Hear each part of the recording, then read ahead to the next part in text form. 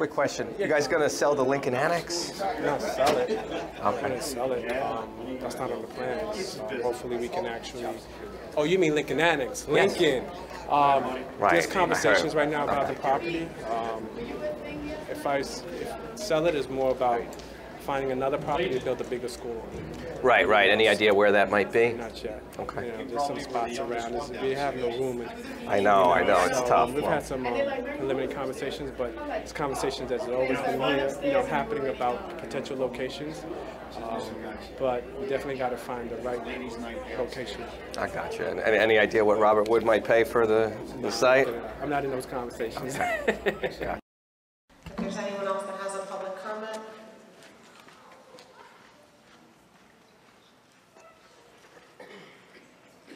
Good evening, members of the board. Charles Kratovil, New Brunswick today. I have to ask about the rumors that Robert Wood Johnson is interested in buying the Lincoln Annex School, which of course just opened 3 years ago. Can anybody tell me how much the district spent on opening that school, converting it from its state that it was bought in?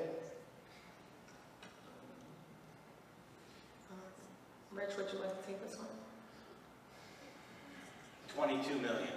So, within the past 5 years, the school district, the taxpayers of the school district have put forth $22 million to turn the St. Peter's School campus into a public school. And it's my understanding, I spoke to the superintendent, and he said, quote, there's conversations right now about the property. So, Mr. Superintendent, can you tell us who is having these conversations about the purchasing, changing hands, the Lincoln Annex School?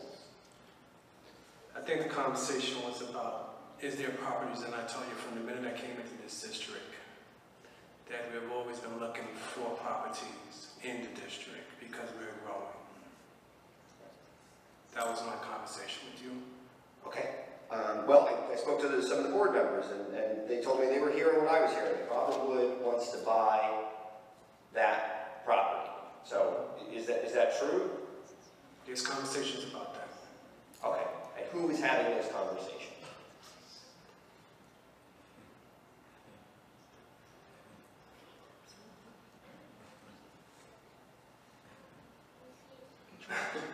Mr. Hendrick? Well, you know, that might be negotiations, but I'm the board attorney and no proposals have been made whatsoever to this district to buy it other than verbally and rumors swirling. So there's no official anything.